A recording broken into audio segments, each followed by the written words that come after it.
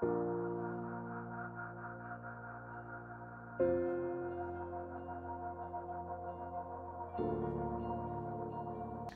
very warm and a happy morning for all my dear friends.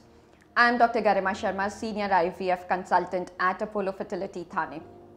So today I am going to talk about secondary infertility, how to understand. It's a little less understood term, but I'm going to make things very simple and easy for you.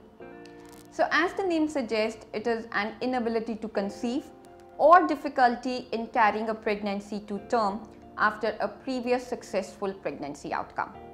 But you have to remember that a previous pregnancy outcome has been a result of a natural pregnancy without the need of any kind of a fertility treatment.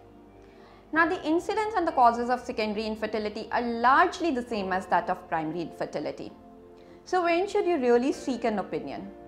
Now, a couple with a previous successful pregnancy outcome and who is now planning for a pregnancy for almost 6 months with regular unprotected intercourse but no results, it is time you make an appointment with a fertility expert.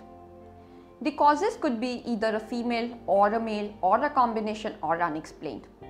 Now, the female causes most commonly we have seen it is because of the advancing age, because nowadays with everything going towards a little later in life, the second child usually we have seen that people are planning it post 35. So we have seen in my earlier videos the impact of age on fertility. And we see that because of the advancing age, the egg quantity as well as quality reduces, as a result of which your fertility chances decrease, and at the same time the risk of miscarriage increase.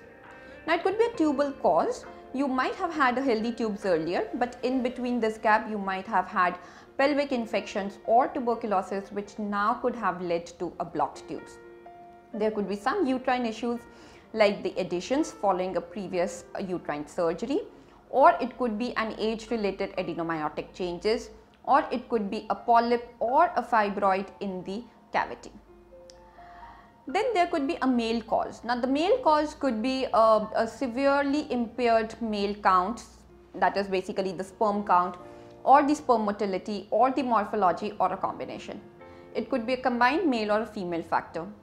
Then you could still have an unexplained infertility where everything, all factors from the female, all factors from the male are normal, and you have been really trying for pregnancy but with no attempts. Here we know that probably we are missing on to something. Probably it could be some quality issue with either the egg or the sperm, which now needs an advanced fertility treatment. Now, based on what exactly is the cause of infertility, what is the age of the female, what has been the duration of infertility, your fertility expert would help you in making a treatment plan.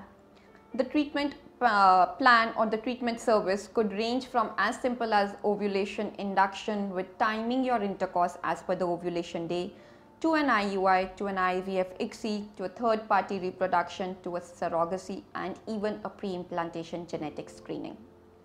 Dear friends, ART is now been there since almost more than 40 years.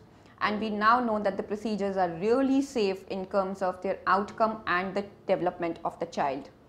Also, with the latest advances in the technology, we have seen that the success rates related to each of these treatment plans has significantly increased.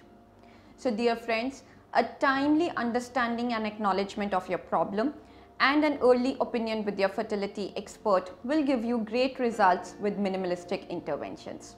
Thank you.